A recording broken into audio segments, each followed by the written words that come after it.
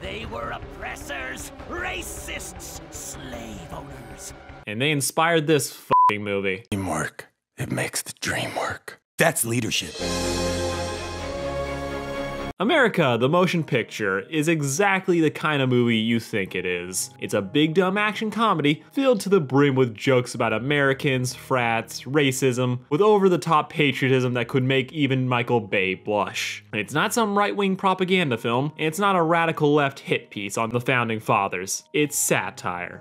Unfortunately, it's not funny, like, oh my Comstock, it is not funny. So America, the motion picture, is about, shocker, America, following the exploits of a fictionalized version of George Washington as he fights the British so that the colonies can be free from the empire. After his best friend Abraham Lincoln is killed by Benedict Arnold, who is a werewolf, go with it, Washington has to gather a team of freedom-loving Americans to save the colonies before it's too late, to gain their independence and to create a land of the free, where all people have the right to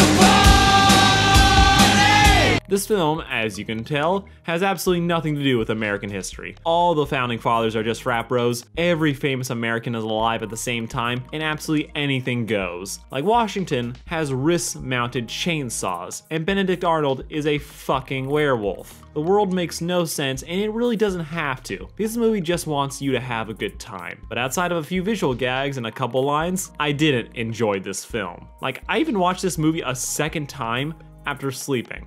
He's like, I thought, no, there's no way it could really be that unfunny. I must have just been in a bad mood. But lo and behold, watched it twice, and I still didn't like it. Maybe this wasn't my cup of tea, but it really is a mediocre film. Terrible in some moments, but across the board, it is just mediocre. But before I shred this movie top to bottom, let me at least give it some credit by talking about the things I liked. Which is, I really enjoyed the voice cast. Like, across the board, I think every performance in this film is solid. They are doing exactly what the scripts asked them to do. Channing Tatum is George Washington, and he's playing the party boy badass who needs to learn how to be a leader. Jason Mantzoukas is playing Sam Adams, and he is killing it. Never has this man been bad at anything, especially when he's playing obnoxious. Olivia Munn is here, Bobby Monahan, Simon Pegg, Andy Samberg as Benedict Arnold was actually the best part of this film for me. He was one of the two characters that I actually wanted to see more of. Andy is just deliciously evil. He's slimy and an absolute tool. Where the heroes are these bumbling idiots who the story is trying to thread a line between them being privileged dicks while also having us like them. Benedict is just evil, and they let him be dislikable, which ironically makes him the most likable character in the film. But it really does help that the main heroes are just idiots. The differing ranges of racists that the show has to always stop and make fun of, which got old real quick. But it did help sell the other best character, which was Geronimo, played by Raul Trujillo. Geronimo is perfect because he was just me, and how over I was Sam and George. While everyone else is talking about how much it sucks to be ruled by the British, how oppressed they are, because they have to pay taxes and have their parties ruined, and how it's so difficult living under the fun police, Geronimo is over here like, are you fucking kidding me? I got screwed out of my land, my people were murdered. What are you privileged man babies talking about? Oppressed? Y'all are just a bunch of dipshits. And that energy was just what I needed. He's watching these unfunny idiots just bomb at every joke. Yeah, I was at that level of just over this shit. And that's the thing that made Geronimo great, because he is us, who just want to get this all done with. As for other things I liked, the animation, really good. They used 2D rigs to allow them to make these really expressive characters, where it actually looked like they're moving their heads. It provided a range of motion that I'm just not used to seeing with this kind of art style. The backgrounds are also really good and have no reason to look as nice as they do. Action is fun, though it does have some musical issues that I'll get into later. The history jokes are also almost always hits. Not big laughs, but like got little giggles out of me. Like they have this whole bit where they're trying to find the Gettysburg address, like an address that's in Gettysburg, or we have little Easter eggs like TNT, or the Americans losing in a bar called Vietnam. There are moments of genuine fun sprinkled into this film. It doesn't matter though, because the rest of the film is just a mediocre mess. Which is my way of segueing into my bitching section of the video. Look, I think this film didn't work for me for a number of reasons.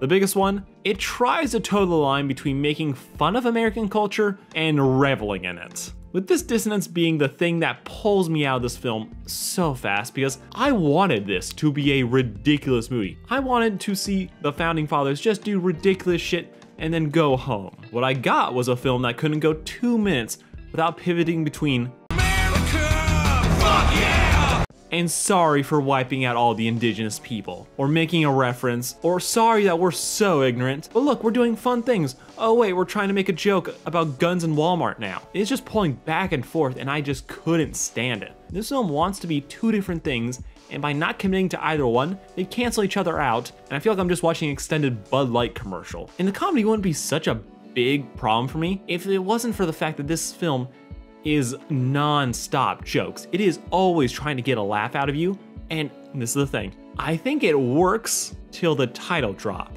Yep, that's right. For 8 minutes, this film is funny. Everything after that, it just feels tired. Because after those 8 minutes, you have seen everything that this film has to offer. Beer, jizz, and references. Which, oh my god, there is so many references in this movie, and they all feel 15 years too late. Like, none of them add anything to the film. They're just references for the sake of it. Like, we got Star Wars, we got Fast and the Furious, Hamilton, The A-Team, Titanic, more Star Wars, RoboCop, and so much Star Wars. Like, I like references as much as the next guy, but outside the redcoats being literally just the Empire, they all felt pointless or land with a thud. Like, this film should be targeting South Park fans. Instead of doing anything with it like they would do, this here is just copying and pasting what they saw from other films. Like, occasionally they'll do a fun twist, like Paul Revere is drifting using a horse, and that is cool. And sadly, in a movie where George Washington has chainsaws, this was somehow the high point of the action for me. Like, the animation is stellar, and this film can do anything. But when it's always trying to top itself, and they're not delivering on the jokes, you just feel fatigued. You want them to move on to the next thing, but when that doesn't land, like, you want them to move on to the next thing. When they do,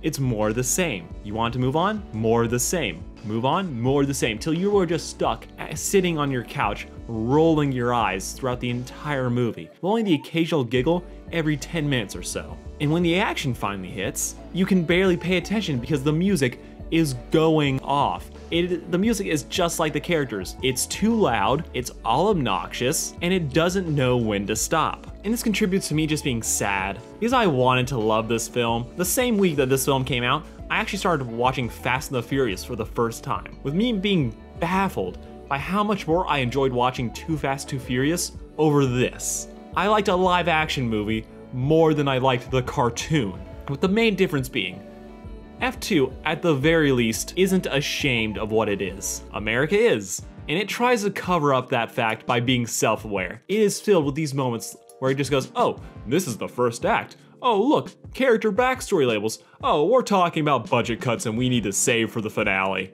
But it's not fun. Being self-aware does not automatically make the film better. Like, for example, there was a moment where Washington thinks this is the time for him to give his big speech to rally his friends, only for them all to ditch him. Then he brings up how he thought he was going to do this thing, then they end up just doing what they were originally going to do in the first place. Or for 30 seconds, he thinks that they're going to do the third act breakup, except it's just him. I honestly think that they have just played out these moments straight. We will have gotten way more laughs out of it. Because this film has moments where it stops being self-aware and commits to the America, fuck yeah! Which are just some of the funnest bits in the film. This may be a bit of a leap, but I think America the Motion Picture wanted to be the next Fight for Your Right. To party!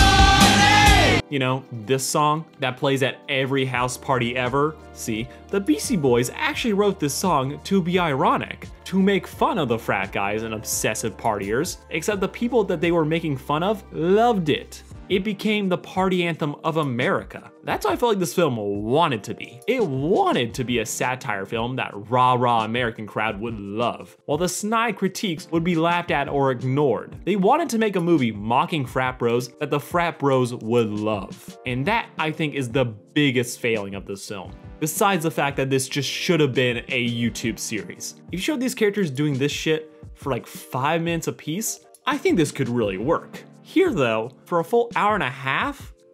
No, that is just simply too much. So I'm gonna just do some quick spoilers, so skip to this time code if you wanna hear my final thoughts. I've got nothing. You can predict everything about this film except what other movie they're going to talk about. Thomas Edison being a woman felt off to me. Like, they could have picked any female scientist, but they decided a gender swap Edison was what they were gonna do. What, were they afraid no one's gonna know who Maria Meyer is or Elizabeth Blackwell?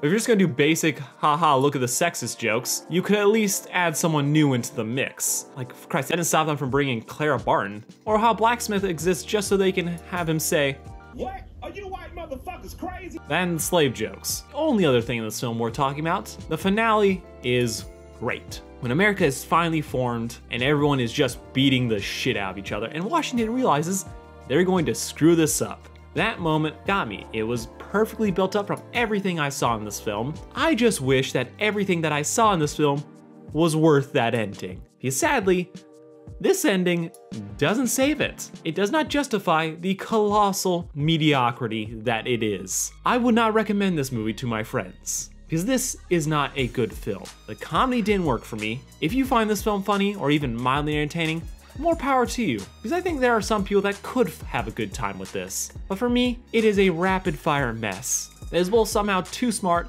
and not dumb enough for its own good.